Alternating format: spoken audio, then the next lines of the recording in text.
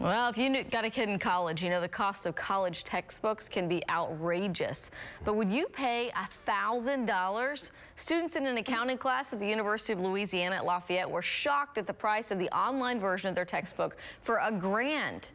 But the university says, oh, it was a misunderstanding. Oh. They wanted students to buy the cheaper option in the bookstore for just $300. Instead of just telling students that or taking the digital version offline, they hiked the price so much that they figured students would just buy the hardback book. Wow. But it turns out students aren't exactly happy about it. It's like, how's that for accounting and logic? Yeah. Pulling over on the accounting students, okay? Yeah, right. Maybe the journalism school. Oh, we've been like, oh, sure, I'm done, bought it. Oh, well, there is no shame in admitting